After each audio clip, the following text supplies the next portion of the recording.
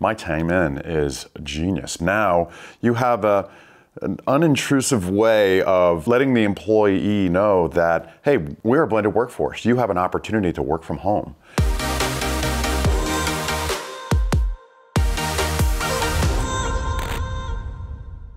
Why did you originally hire MyOutDesk? If I can take credit for anything, it's that from an implementation standpoint, because when I first mentioned the virtual assistant opportunity, I got a lot of pushback from not only my partner Scott, but also the department heads. Yeah. And I think it was just me knowing, because of my relationship with you, on how you can scale quicker and access this great talent and not have the same thing that everybody else does. Yeah. It was just like eye-opening. I'm like, wow, this really does make sense. Yeah. And after, I think what did it for me is we did our first customer service representative with Joan, and we interviewed the person who's still to this day with us. Yeah. And he said something that really struck me.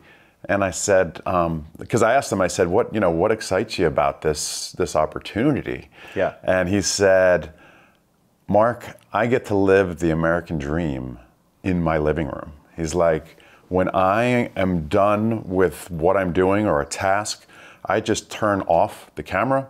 I go into my next room and my 3 boys are hanging out, and I get to hang out with them for an hour, and then I get to go back to work when I want. I was like, wow, that's brilliant. Yeah. And he's engaged and he's happy and they're so appreciative. I just feel like, and I'm classifying Americans, but it's humanity. We are so entitled and used to a level of pamperedness that we don't appreciate really what we have. And these folks, because of their environment and where they live, yeah, they get an appreciation that I don't see where we travel and where we do business. And it's just, it's a really cool, refreshing spin on a work ethic and an attitude that should be prevalent everywhere, because we're all spoiled. Yeah, we're all, I mean, think about it. You have the equivalent of like 20 servants at your disposal just with that dumb phone. Yeah.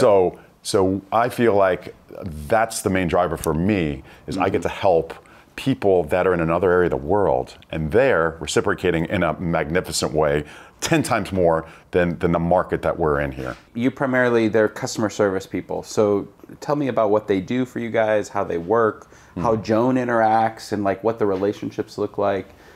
I want to understand how the business is set up. Yeah, so we have them interacting with a lot of government agencies for a lot of the things that they do. So because as a PEO, we're wrapped into garnishments, tax levies, all the things that people try to escape, and the government's put in laws so that, Johnny can't be a deadbeat dad, because if you get a real payroll type position where you're paying taxes, you're trackable. Yep. So we get involved in that so that our VAs do a magnificent job in tracking, making sure it's communicated to the government agency. They're not necessarily talking to our customers, but they're doing the stuff that the government imposes on small businesses, that now they get to do that opportunity where I can have my workforce in the States be more engaged with the customer, so they have more time on their plate to do things like make a proactive call. How's it going, John? Anything I can do for you today? Wow, no, but that's awesome that my payroll organization is calling me proactively to get that relationship in play instead of being transactional.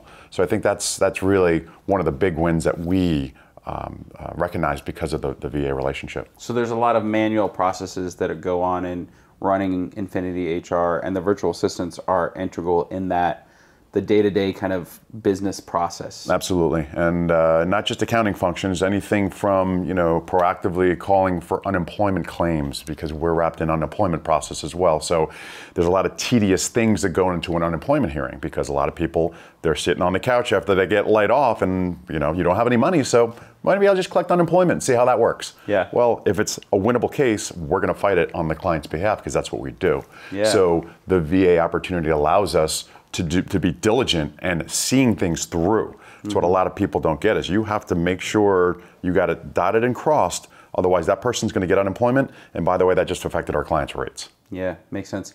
You guys use My Time In and have a blended kind of workforce. So some are in Baltimore, some are in the Philippines, and then you have people in like Florida and California.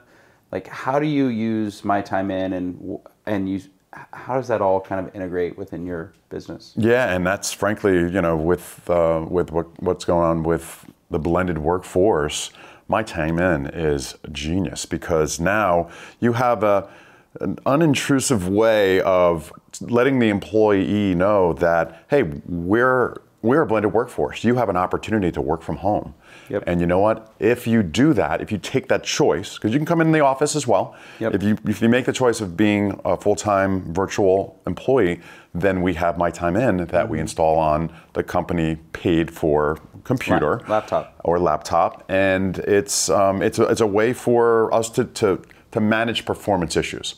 You'll never hear from us. We don't even watch this stuff because I have no interest in monitoring other people. Yep. But you know what? If there's a performance issue, then we need to figure that out, right? What have you been doing? How many times have you been in front of the computer or touched your mouse or sent an email? So those are all trackable items under My Time In. So we enjoy that, and I think we've only had to use it twice in the two or 3 years we've been using it. So it's cool. It gives people a check and balance system that says, you know what? If I'm leaning towards taking advantage of my situation, you're back in the middle because you can't. So I make no bones about it. This is not a babysitting service. This is us making sure you're accountable. I have accountability partners. I'm your accountability partner for making sure that you do an amazing job here so that you can stay here for 30 years. Yeah. What I like about it too, there's like this ability when there is a performance issue, as the owner or the leader or the manager of that person, now you have real data to help coach them. Because usually it's a coaching opportunity. It's not a firing thing. It's just an opportunity to get the data. It's like an Apple Watch for your heart, like or your business. You know if they're being productive, what they're doing, and then you can actually coach them to get better, so they're more productive for your business. Yeah, brilliant. And from a cost perspective, it's pennies. Super cheap. Yeah. Super cheap. What else? What are the other experiences on your culture for the virtual assistant? Like, how did your team integrate? Because you have a big organization. Like, what was it like saying, "Hey, we're hiring some virtual assistants. They're gonna come in and help our business." Like, how'd you integrate into the existing culture? Yeah, I think I mentioned before it was a little difficult because people here in our company in the United States looked at it as, oh wow, we're going to be losing our positions here because like the AI conversation, right? It's like all these people are coming in from a foreign land to invade our space, and they're very reluctant to share things, to help train, to all that. And when we broke it down for them, and we had to educate them every couple of weeks because the brain wants to believe what it wants to believe. So the way we presented it is, look, we want you to be more engaged with our customers, with our clients. We want you to have proactive conversations. We don't want to wait for the call that says, you guys suck, and here are the reasons why. Now we're reactively trying to fix stuff. They've already made a decision that we're probably going to leave because you haven't given us enough love. Yeah. We have an opportunity now through the VA opportunities to create that space and that time and that love for our clients proactively instead of waiting for something to come get us. Right. So I just feel like because of that way we presented it, that we're not firing people. Yep. We might not be scaling with American workers as much as we did, because that's the whole concept behind a VA, is allowed you to scale at better economies of scale from a price perspective, and you're tapping into another labor force that can teach as well, that can teach you how to be, because maybe you forgot your way.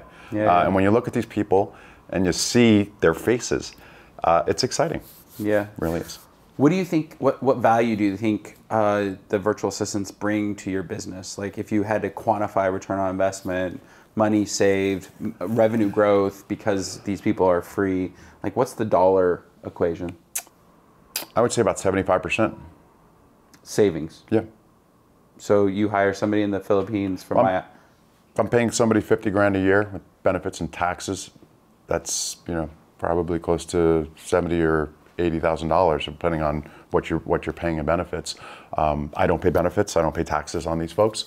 So, and the production level you get out of it, to me, seems like it's at par or better than what I get here for a lot of the labor. So the same human, the same person is worth $70,000, $80,000 in the U.S. You can get at MyOutDesk for $23,000. Yeah, I think generally just the fact that we are open to this opportunity, and I talk to a lot of successful folks, and when I say I have a VA partnership, they're like, oh, what's that? And they're very intrigued about it. So we get to spread the word to help another society, basically, because you're talking about one country, the Philippines, right? Yep. Area, and it just seems like it's cool because for years we've always been more India focused. Yeah. And people got a really bad stigma for some reason against the Indian VA because of maybe the dialect or the way their culture is. Sometimes the Filipino community is it's very similar to ours. It's very free. It's very conversational. You don't get that transactional mentality. At least I don't.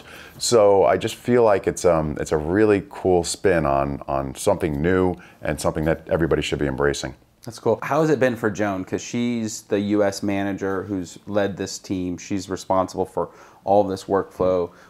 If she was here, what would she say in this interview? I would say that 50% of her employees are virtual assistants, and she values them just like the people that are coming into the office every day. And the cool thing about it is we incorporate the VA employees into our program. So we have a Dream Manager program at Infinity where we meet with employees on a quarterly basis to kind of take out what's in their head and put it on paper and focus on it and try to achieve the goal, because most people don't have accountability partners on what's in their head and what they want to do in life. So my opening statement to people when they engage in a Dream Manager session is my goal is to not have you die with any of your dreams. How has that helped your culture? I think people generally want to be cared for. And when you can show and demonstrate that you have the capacity to love somebody that works for you, I think that's the magic in the Infinity way right now. I think people truly, they know that we care about them. And it's not just that 50-year IBM relationship that people had in the past where you work for a dumb retirement plan that you cash out $1 million or whatever it might be. I think this is a way of life where people can go home and look forward to coming to work because they know it's just an extension of that. Dave Osborne, one of our mentors and peers, said to me, well, not me, I was in the audience, and he said, the magic in what I do is I'm always working, but I'm always playing. And those two things, if you can intertwine them, it's an eye-opening experience because whether you're working, this is work, right? This is work. But we're having fun and we're playing too, right? We're going to go ride 20 miles on a mountain bike as soon as we're done here. When you can incorporate that into your life so that it's the same, it's just a epiphany that I had after I heard that, and I've lived my life like that for the last 10 years, and it's been the #1 reason why I feel like I am truly happy. Wow.